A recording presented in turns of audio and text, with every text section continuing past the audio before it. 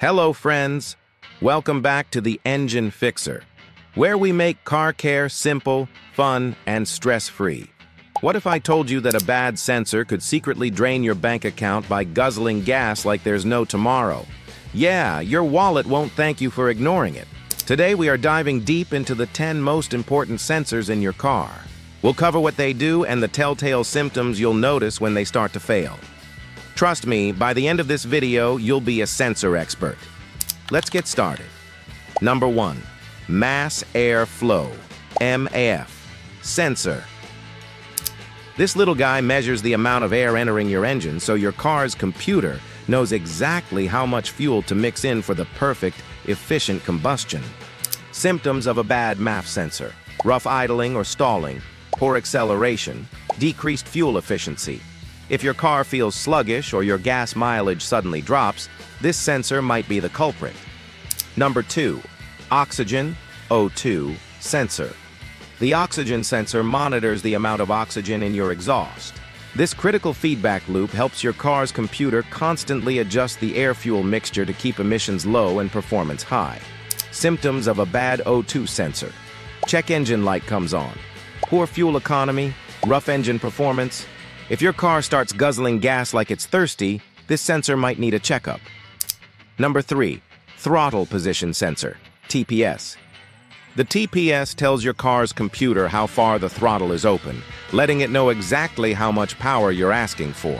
Symptoms of a bad TPS: jerky acceleration, uneven idling, sudden stalling. If your car feels like it's got a mind of its own, this sensor could be about to blow. Number 4. Coolant Temperature Sensor. This sensor keeps a watchful eye on your engine's temperature to prevent the disaster of overheating. Symptoms of a bad coolant temperature sensor: overheating engine, poor fuel economy. Check engine light comes on. If your temperature gauge is acting weird, don't ignore it. Your engine could be at serious risk. Number 5. Crankshaft Position Sensor. The Crankshaft Position Sensor monitors the position and speed of the crankshaft, which is absolutely crucial for precise engine timing. Symptoms of a bad crankshaft position sensor: engine misfires or stalls, difficulty starting the car, poor acceleration. If your car's acting like it doesn't want to start, this sensor might be the issue. Number 6. Camshaft Position Sensor. This sensor works in tandem with the crankshaft sensor to ensure your engine's valves open and close at the exact right moment. Symptoms of a bad camshaft position sensor: rough idling, loss of power. Check engine light comes on. If your car feels like it's struggling to breathe, this sensor could be the problem. Number 7. Manifold Absolute Pressure, MAP, sensor. The MAP sensor measures the pressure inside the intake manifold. This information helps the engine adjust the air-fuel mixture for changing conditions like altitude. Symptoms of a bad MAP sensor: poor fuel economy, rough idling, engine hesitation. If your car feels like it's gasping for air, this sensor might need attention. Number 8. Knock Sensor. The knock sensor is literally an electronic listener. It listens for abnormal vibrations or knocking in the engine, which can cause serious, expensive damage if ignored. Symptoms of a bad knock sensor: engine knocking or pinging sounds, poor acceleration. Check engine light comes on. If your engine sounds like it's trying to start a drum solo, get this sensor checked immediately. Number 9.